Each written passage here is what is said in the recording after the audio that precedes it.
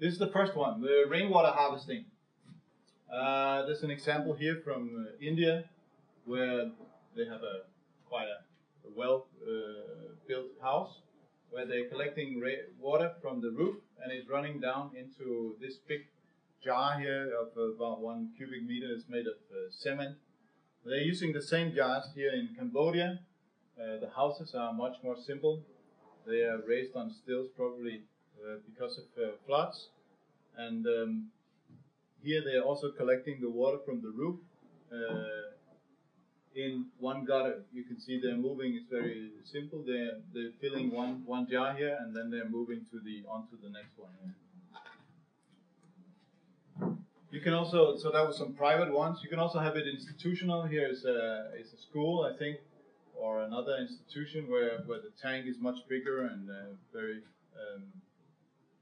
well built and expensive to build. And you can also have it in plastic from a school in Ghana. And so these are some different. Usually you collect the water from the roof. You could have set up something else, but usually you use the roof that is already present here. So what are the advantages? Can you tell me what's the advantages with the rainwater? Good quality, drinking water, yeah. It's close to the house. I mean, when we're using the roof, it means we're collecting it by the house. It's free. It doesn't cost anything. It's not exactly true, because this one costs something. So it's not necessarily a cheap thing, because every household has to buy something like that. Disadvantages? No minerals in the water.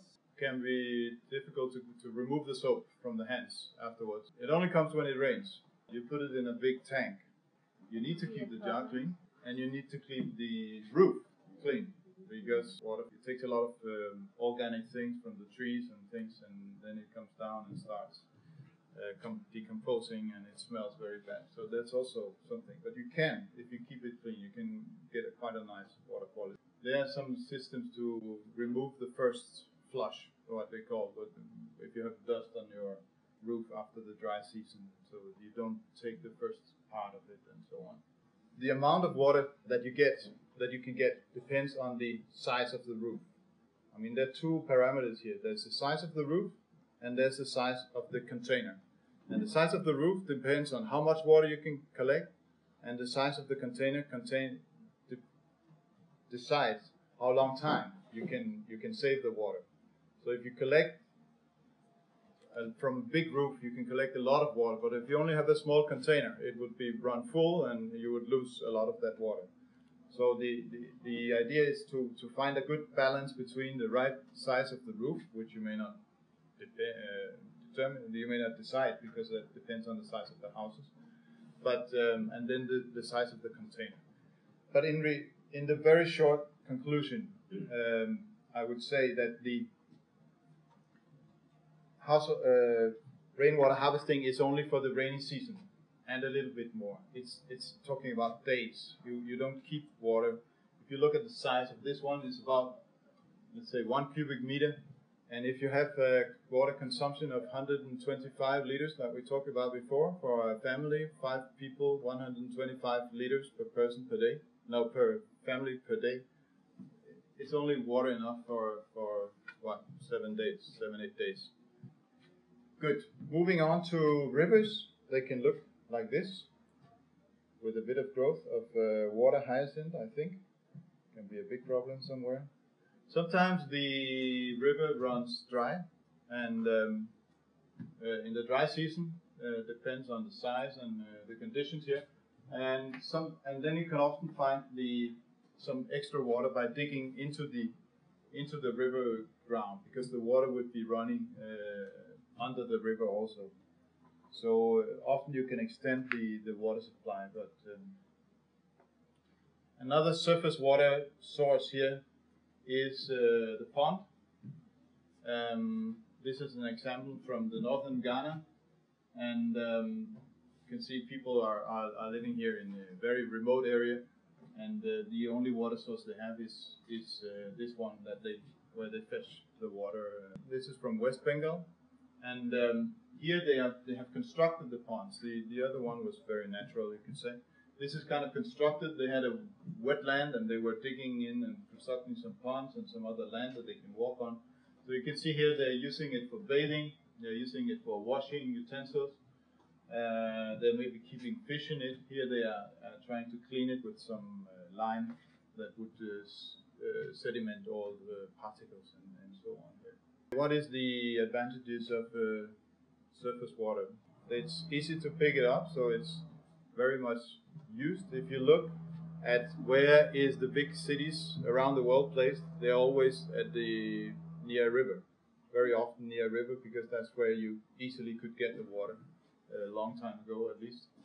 But it's usually dirty, and you have to treat it in order to use it here. At least for drinking and cooking. But using it for bathing, using it for washing utensils, it's quite okay.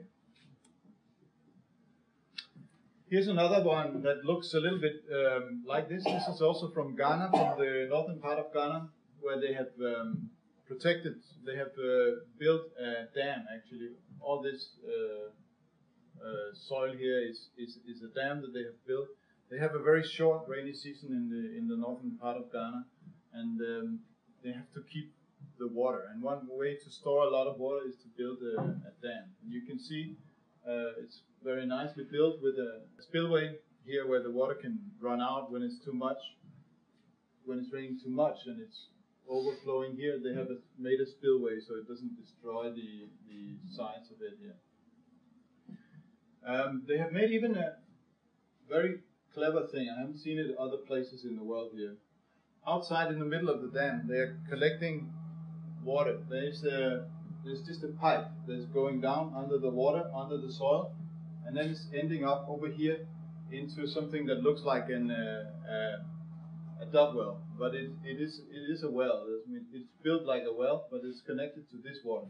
So that means, and you can see they have barbed wire here around the dam. So it means nobody is going into the dam. So they're preventing people from getting into the water, and that means that the water quality that they can get here is quite good. We did some. There's a student, a DTU student, back in '99 who did some measurements on this, and it was quite clean. I mean, it's surface water that we said before is dirty, but it's only dirty if it's polluted. If there's people going into it and using it, people living upstream to the river. Otherwise, it can be quite good quality, and it is in this case. It's not such a cheap solution. It costs a lot to build these big constructions, but it's simple. It stays all over the dry season, so there may be some evaporation, but it still is a way to keep a lot of water over many months. In this case, in northern Ghana, where they also had other surface water sources like the dug wells here, they would be running dry. That layer of water would be running dry, but the big dam would be the one that was staying all through the dry season.